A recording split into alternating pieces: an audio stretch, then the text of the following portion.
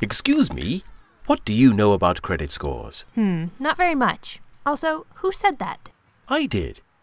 Do you know what a good credit score is? 12? No. 100. No. 4 out of 5. No.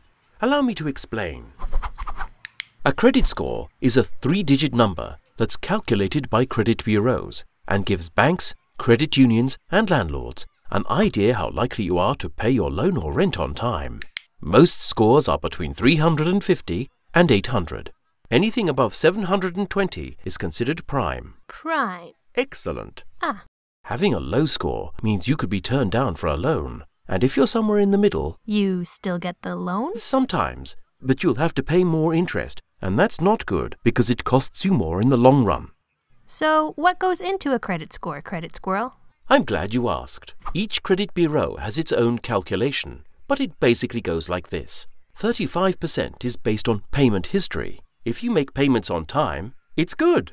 30% is based on capacity. This shows how much of your available credit is being used.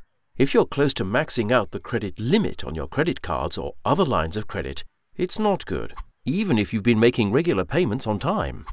15% is based on length of credit. The longer you've been using credit, the clearer the snapshot of your credit habits. This is your credit history. 10% is based on new credit. If you open lots of credit cards or loans in a short amount of time, you look risky. Lastly, another 10% is based on the types of credit you use. This is your mix of credit cards, including retail store cards, bank and credit union cards, plus student and auto loans and mortgages. And that, my friend, is the breakdown of a credit score.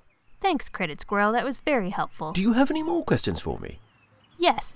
How do you know all this, and also how come you can talk? Thanks, Credit Squirrel.